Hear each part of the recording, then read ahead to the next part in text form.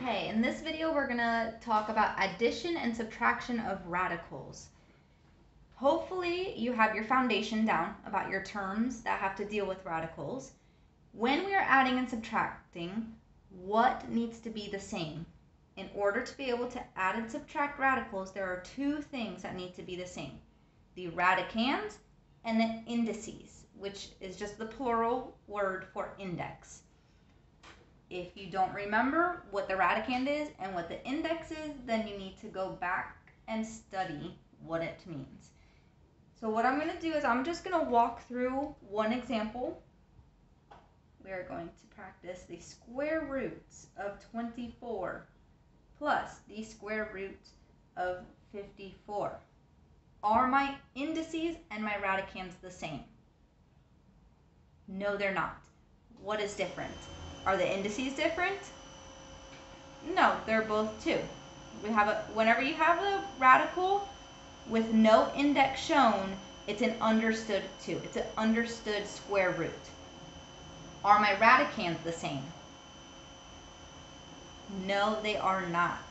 I have 24 and I have 54, so I need to get those to be the same. First, what I'm going to do is I'm going to simplify. Can these be simplified anymore? Can I pull any principles out, any root principles out, or principal roots, I apologize. So what I'm going to do is I'm going to find all my prime factors of 24. Okay, so I've got 3, I'm not used to doing it this way, which leaves me 8. I got 2, which leaves me 4. 2, which leaves me 2, and another 2, and then I'm done. With 54, I'm going to start with a 2, which leaves me 27,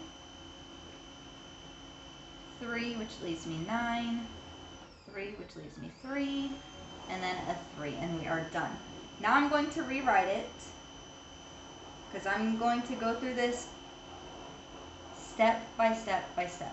3 times 2 times 2 times 2 plus, and what you see I'm doing is I'm taking all my factors and just putting them in there. 2 times 3 times 3 times 3. Now remember, we have the square root, so that means that every 2 factors that are the same, I can pull 1 out.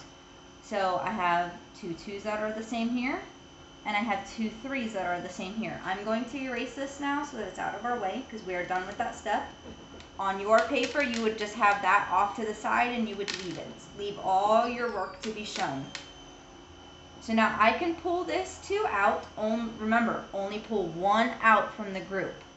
And I'm left with 3 times 2, which is 6, plus I can pull 1 3 out of that group, and I'm left with the square root of 6. Now, are my indices the same? Yes, they're understood 2. Are my radicands the same? Yes.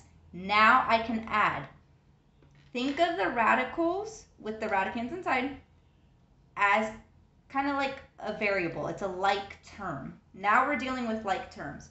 So my square root of 6 will stay the same, but I'm going to add 2 plus 3. Which gives me 5.